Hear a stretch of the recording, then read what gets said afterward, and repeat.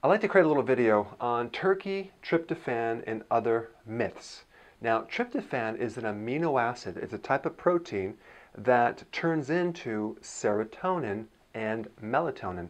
Those are hormones that help you sleep, they help stress, and they calm you down.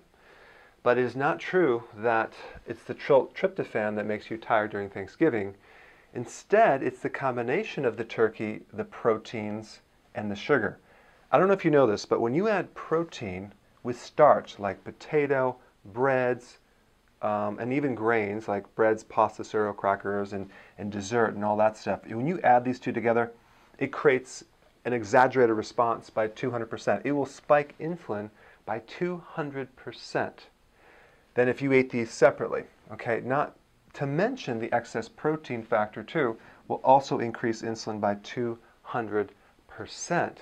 That's what really makes people tired.